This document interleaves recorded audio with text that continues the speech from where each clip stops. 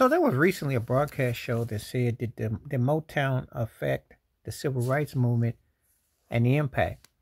You could say it was going hand in hand. You know, if you were a Motown head back in the day, you always saw the logo, the sound of young America. And that was something that Berry Gordy emphasized, because again, he took ghetto kids from the projects and sold them to corporate America and said, you can do this. Donna Ross and the Supremes, the Temptations, Martha Reeves and the Vandells, Marvin Gaye, Stevie Wonder, and then the Jackson 5. And it showed that it could be done. But it was also PR. It was also charm school. It was also a way to embrace them into middle America. It was a job. People forget that showbiz and entertainment is a job. It is work. How you sell an image, how you, and also building careers. Because the Motown, one thing that made Berry Gordy, I think, the greatest record man ever, and also cemented his depth and magnitude, is that he also, people had careers. It's one thing to have hit songs or hit albums, tour, and to be done.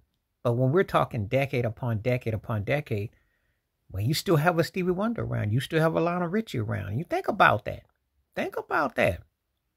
Speaks volumes about how he made careers. Donna Ross still touring. Just think about that. Longevity, but also the fact that they were embracing what was going on. And so when it broke through with segregation and everything, the music was a healing force. The music always brought people together. I do firmly believe that Motown Records was very instrumental in being quite the healing force and healing power, because it really was no other outlet that really had what we call young teenagers and young adults. But that's why he's the blueprint for modernized music when you think about it.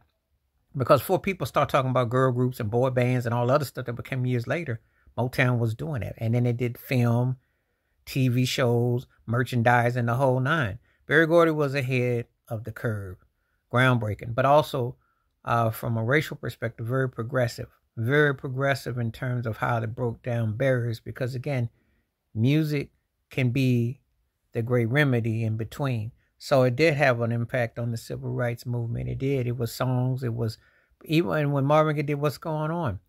That and all the Stevie Wonder classics in the 70s that touched on, Living for the City, Inner Visions, etc.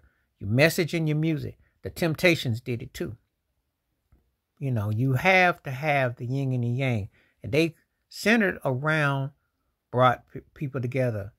Everyone started coming out with war.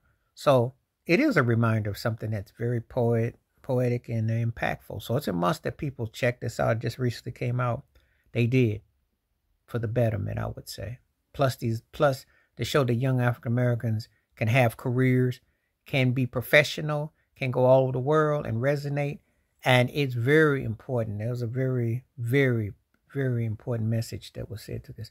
Please like, subscribe, welcome thoughts, comments, and I do respond. Thank you. Wash your hands. Keep your mind clear. Watch out for another. Share it if you like. Hit that membership because the requests you make, I bring them back to you. Stay safe, stay blessed, stay true, stay real, stay honest, stay free. I'm out. One time. Peace.